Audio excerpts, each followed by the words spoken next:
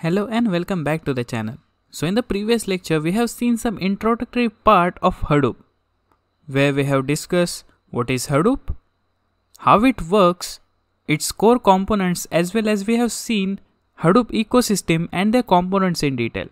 So to proceed further, we need to install Hadoop in your local machine, so you will get a hands-on experience on each and every tool in the Hadoop ecosystem. So in this lecture, we are going to install HDP Sandbox for Windows PC. HDP is nothing but Hortonworks Data Platform, which will provide us a Hadoop cluster which we can run on our local PC. So if you want to have a hands-on on Hadoop, just follow along and install Hadoop on your local PC. So let's get started with the Hadoop installation. So first of all, we need to download and run a virtual machine on your local PC. So to do that, just go into a favorite browser and search for virtualbox.org. And here you can see some friendly button where you can download Oracle VirtualBox so that we can set up a Linux environment in a Windows PC. So just click on download. So just click on Windows host. And it's hardly a 103 megabytes of file. So just wait and download that file. After downloading, just open the file, click on yes. And after that, just keep it as a default and you will be fine. So next, yes, install. So that's it. The VirtualBox is ready and installed. But we are not going to start it yet. So click on finish.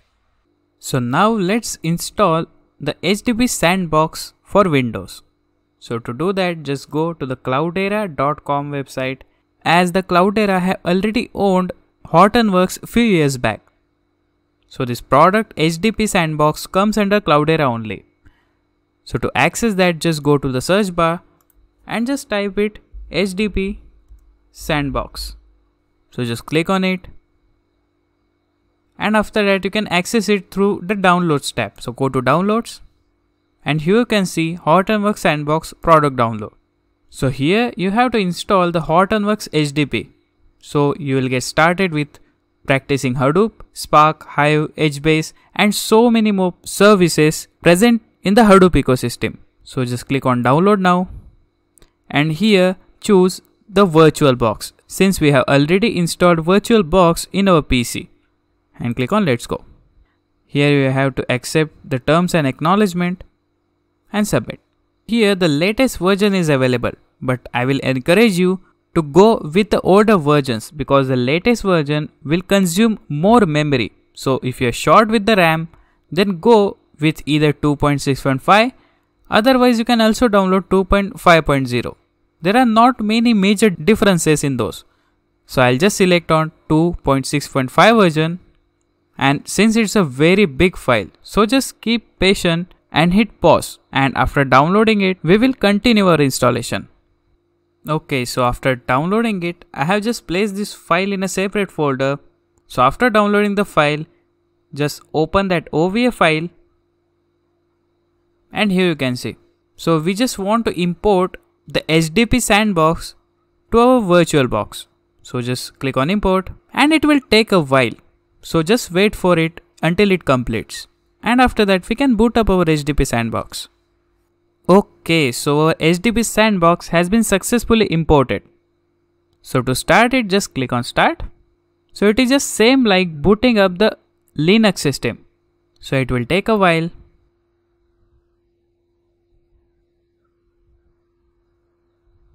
And as you can see, our HDP Sandbox is ready and in running state.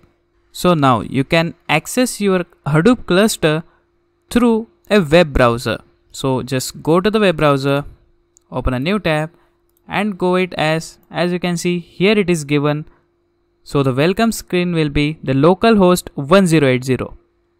So just type localhost 1080, hit enter. As you can see, this is the welcome screen for HDP Sandbox. You just click on launch dashboard, and to access this, the credentials will be Maria_dev or Raj_OPS. So we will go for Maria_dev and the password will also be Maria_dev. These are the credentials which are provided by Hortonworks itself.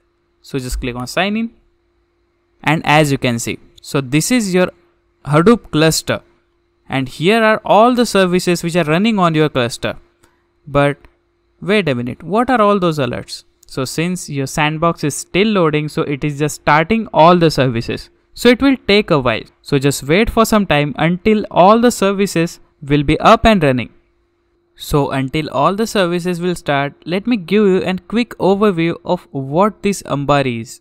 So Ambari is a web UI where you can monitor, access all the services running on your Hadoop cluster. So as you can see, HDFS, Yarn, MapReduce, so all these services are running on our Hadoop cluster. And here you can see all the metrics such as disk usage, data nodes live, since it's a single cluster, so it only has a one data node live. It also has name node heap, uptime, and all other information. Since we haven't done any operation yet, so the CPU usage, cluster load, memory usage and network usage data will not be available. So you may ask, what is really a difference between a multi-node cluster and a single node cluster?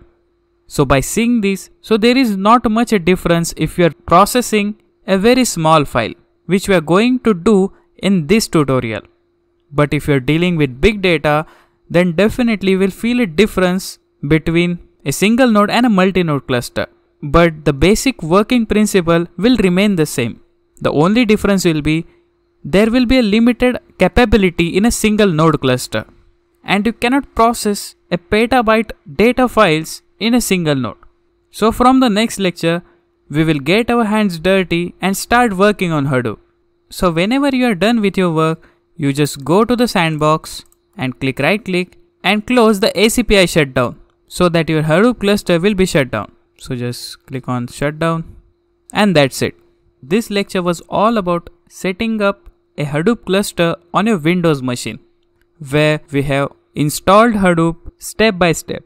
So I encourage you all to please download and install Hadoop Sandbox in your local machine so that you will get a hands-on experience on dealing with big data, because the upcoming lectures will totally depend on the Hadoop ecosystem, where we will work with the big data in our HDP Sandbox. So if you really want to follow along, just watch this lecture again and install the HDP Sandbox in your PC. So if you like this lecture, please subscribe to our channel and also ring the notification bell to get the latest update. And don't forget to follow us on our social media that I have linked in the description below. Thanks for watching.